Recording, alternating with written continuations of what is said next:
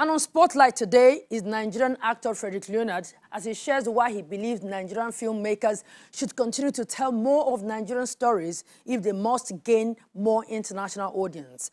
In this interview, Leonard, who is scheduled to headline the 20th installment of the Nollywood Film Festival in Germany this year, also expresses anger at critics who have labeled the industry as bad influence on Nigerian youths. Action! It is no longer a new thing to me. You have always done it. You can do your worst. Ujunwa, what have I not done right? From the day that I saw you, I have been good. Nollywood actor Frederick Leonard needs no introduction. His commanding presence, method acting, smooth talk and eloquence distinguishes him in the industry. While he has taken up a wide range of characters in the industry, perhaps the role of a Casanova sticks the most. No, you are not my husband. This is your home. Oftentimes, when you play a character, you're so believable. They say, bros, that's what you be for real life. I don't know why fans do that. I don't know. Sometimes it can be painful because you're an actor, and as an actor, you're supposed to be different people at different times. You know, that's your assignment, really. I'm a pastor here today. The next day I can be a keke driver. The next day, but then again, the onus rests on me to give a memorable performance, one that suspends your disbelief. If you get what I mean. In film, it's called verisimilitude. So, but once verisimilitude is achieved, it is often said that, oh, that's how you are in real life. That's why you could play that. No, come on. It can be painful, as much as that is a compliment, but it can also be painful and misleading. You get what I mean? Yeah, so I do the best that I can, regardless of statements like that, to make sure that I make you forget you're seeing a movie when I take on a character. Sometimes I'm excited with the individuals that I get to represent as the characters that I play. Sometimes I am disgusted by these individuals, but I become them regardless, because that is my assignment as a filmmaker. That I don't play characters half-baked. I go all the way. I have my struggles with these characters, you know, but we live in a society where we have to talk about issues. So if God has given me the gift to be a vessel, you know, to be used by filmmakers, writers, movie directors, and the likes to tell a story, so why hold back because I don't want to be seen to be that way? No, I go all out to be that character. So I hope that as we continue to make films, that the African audience would understand that actors are actors, as much as we try to make them forget it's a movie, but we are not the characters that we play.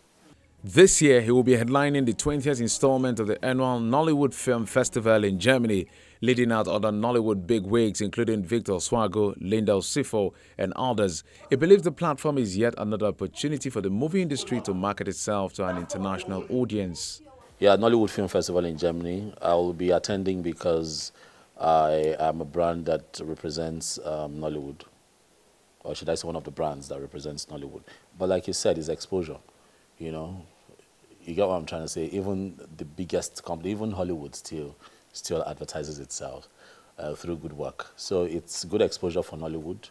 You know, it is also a means to spread our tentacles as filmmakers.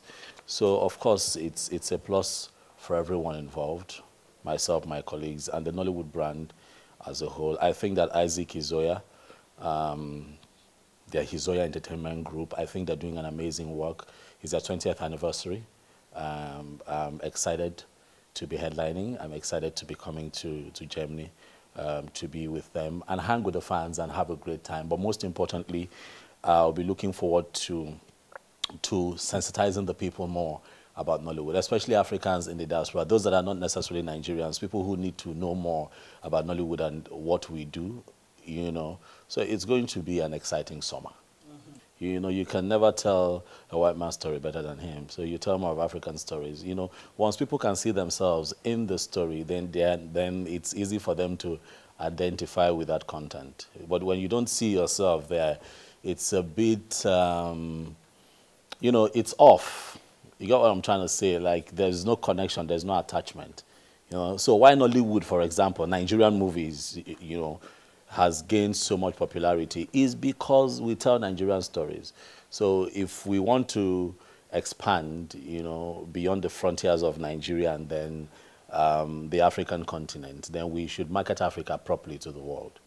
Brother, good to see you.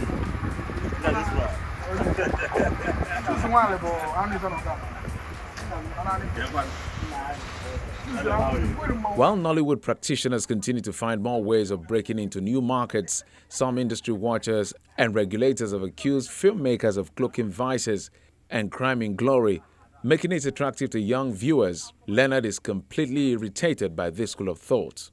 I attribute that to ignorance. I do not think that anybody that does not understand Nollywood has the rights to come and judge Nollywood.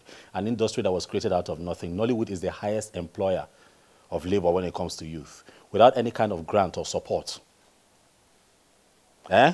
from anybody, from any group, from any industry, from the government. So I think it is totally unfair. I'm a bit upset right now responding to this. I think it is totally unfair for anybody to sit down in their office and talk about a sector that you don't know about. If you have your reservations, why don't you come in, ask questions? Why do you people do this, do that, do that? We give answers, and you take the answers back and process it. If it makes sense, fine. If it does not make sense, then you can draw your conclusion. It is totally wrong for you to stand from afar and draw your conclusion. So if we tell stories in Nollywood that borders on rituals, it is because we have ritualists in our society. If we tell stories that borders on Yahoo and 419 and crime, it is because we have them in our society. If we tell stories about mother-in-laws that are wicked, you understand, that treat their daughter-in-laws bad, it is because it happens in our society. If we tell stories about what happens in Face Me, I Face You compound, it happens in our society. So if we're talking about cleansing, let's also not forget that if you sit down and watch a proper Nollywood film that has ritual, watch to the end. You'll find that that character's end is not good. What is now the moral lesson? The moral lesson, what makes a fantastic script is one that is rounded. You understand? So you resolve a story and you resolve it well. So the moral lesson preaches that it is not the way to go. Look at every Nollywood movie from inception. That's the Nollywood you have today that exploded in 1992. Okay, from living in bondage down. Anything that has ritual to it, watch to the end. So I think that that statement is coming from a place of ignorance. That is what Nollywood does not encourage. So Nollywood has not in any way encouraged rituals in our society. No. No, not at all. If there's anything that has encouraged rituals in our society, there's anything that has encouraged crime in our society, it's bad governance. People are suffering in this country. Mama, you want to kiss a woman this morning? You want to fight the woman this morning? So now you know that you're a woman. You know that you're a woman. Open this door right now. Let me show that I'm a man.